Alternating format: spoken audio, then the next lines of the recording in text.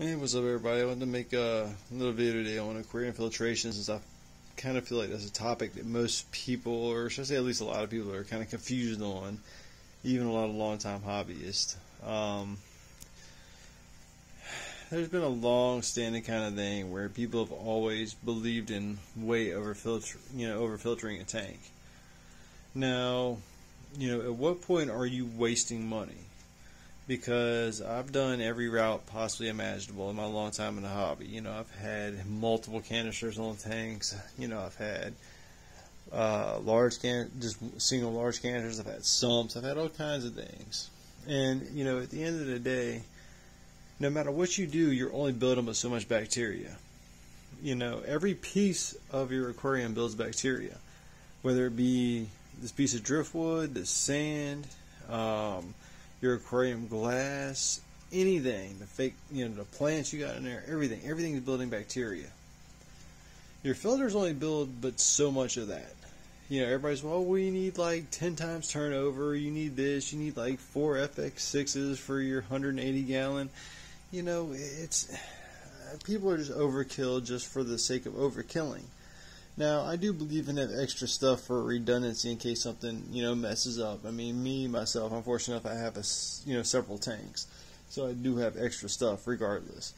But at a certain point, you're losing money both in, your utility bills as well as, just overall efficiency.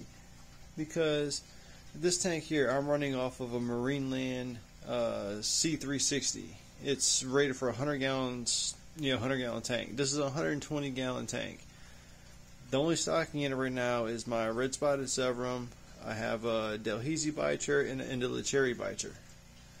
None of them are super huge, but I did have originally two, God, I don't know whether to call them Fluval or Aquaclear 110s because they changed hands at some point.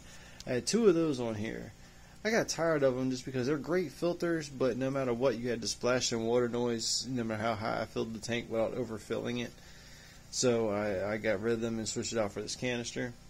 Between going from that, I guess they're rated between the two of them at 1,000 gallons per hour to this rated at 360 gallons per hour. There's been insanely no difference at all in my water parameters and how clear the water is and the amount of debris in the water, any of that. Where most people get caught up is that, with the turnover rate. The turnover rate is more for mechanical filtration than it will ever be for biological.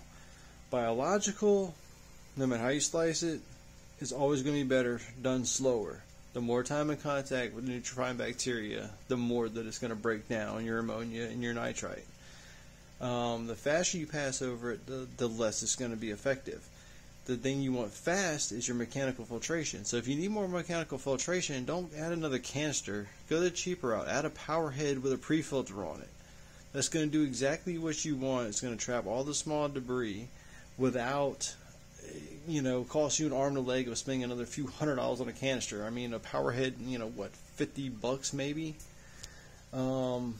Now think about this, everybody. A lot of the top breeding facilities, you're talking about facilities breeding high-end fish, massive amounts of fish.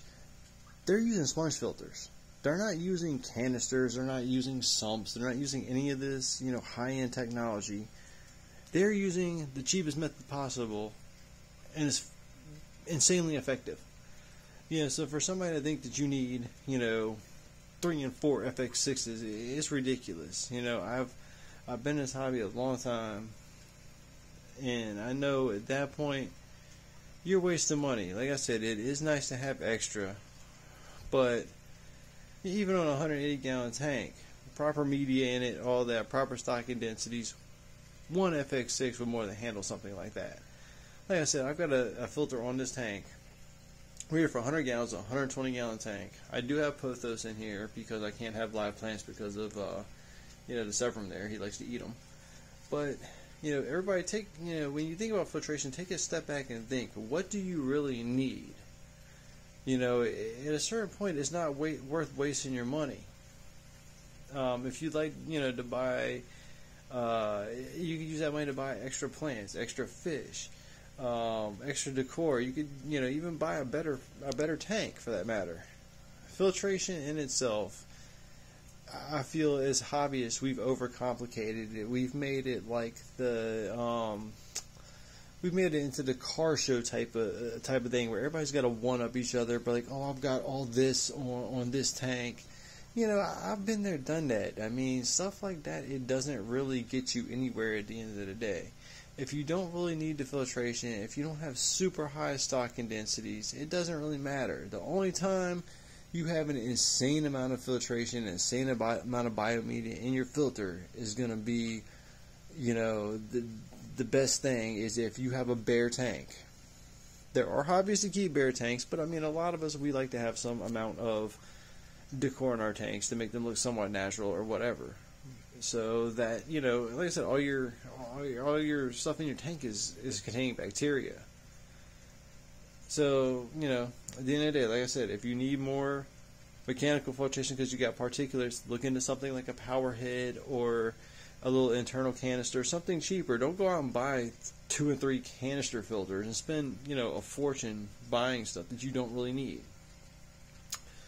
To everybody, I just had to make this video because I feel like, you know, filtration is a topic that so many of us kind of get into a competition about, and there's not really a point in being in competition. It's way simpler than most of us ever want to think about. Yeah, everybody, if you all got any ideas or any topics y'all like to hear, any information y'all want, just let it put it in the comments. But yeah, if you like the video, whatever, subscribe, like. I'll see y'all guys later.